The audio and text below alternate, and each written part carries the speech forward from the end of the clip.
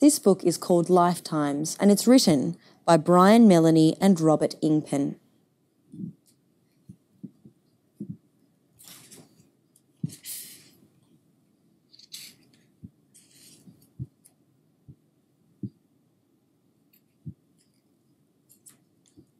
There is a beginning and an ending for everything that is alive. In between is living.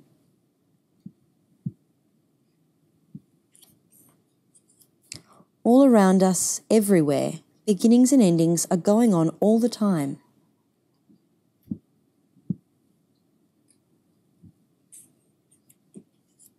With living in between.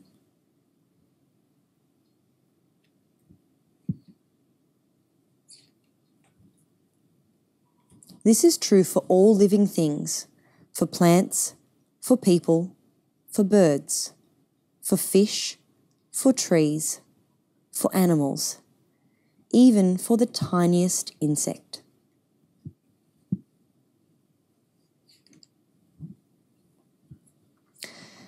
Nothing that is alive goes on living forever.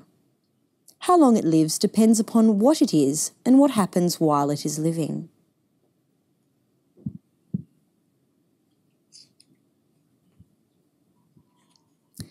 Sometimes living things become ill or they get hurt.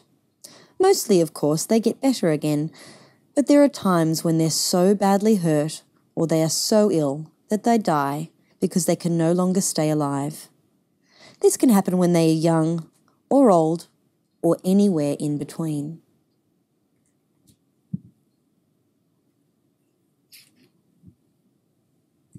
It may be sad, but it is the way of all things, and it is true for everything that is alive. For plants, for people, for birds, for fish, for trees, for animals, even for the tiniest insect.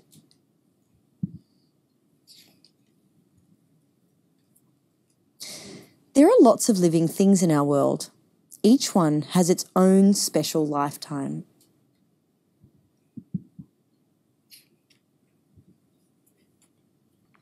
Trees that are tall and strong grow slowly, standing in the sunshine and in the rain. Some of them live for a very long time indeed, as long as 100 years or more. That is their lifetime. Rabbits and mice grow up in only a few weeks. Then they go on to live for a year or two, crunching up carrots and nibbling at cheese until they grow old and very tired, and it is their time to die. That is how it happens to be for rabbits and mice. It is the way they live, and it is their lifetime.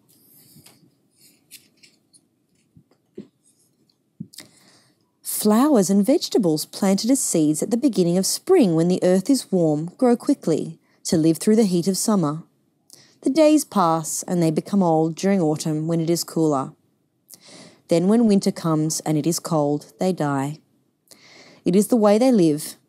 That is their lifetime.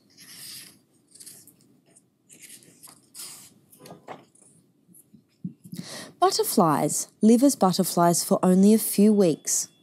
Once they have dried their wings, they flutter and flit from leaf to flower. At first, they're bright and quick, but as time passes, they begin to slow down until finally they can go no further. They rest for a while, and then they die. That is the way that butterflies live, and that is their lifetime. Birds grow up quite quickly too. It is often no more than a few months from the time they hatch until they are strong enough to fly and feed themselves. How long they live after that seems to depend upon their size. Mostly, the bigger they are, the longer they will be alive. That is the way that birds live. Some for as long as 50 years.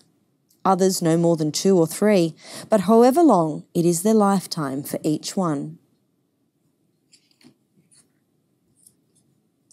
Fish swimming in lakes and rivers or in the sea can be so tiny it is hard to tell that they're there at all, or so big that the only way to describe them is enormous.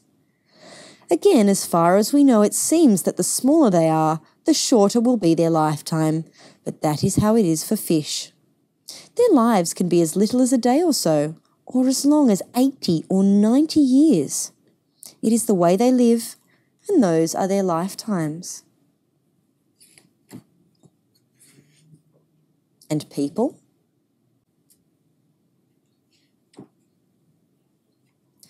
Well, like everything else that is alive, people have lifetimes too.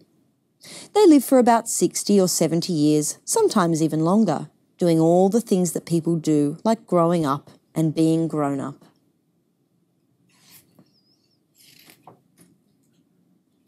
It can happen, though, just as it does with all other living things, that people become ill or they get hurt.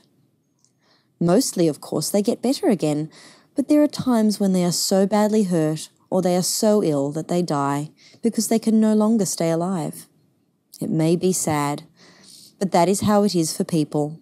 It is the way they live, and it is their lifetime. So no matter how long they are or how short, lifetimes are really all the same. They have beginnings and endings, and there is living in between.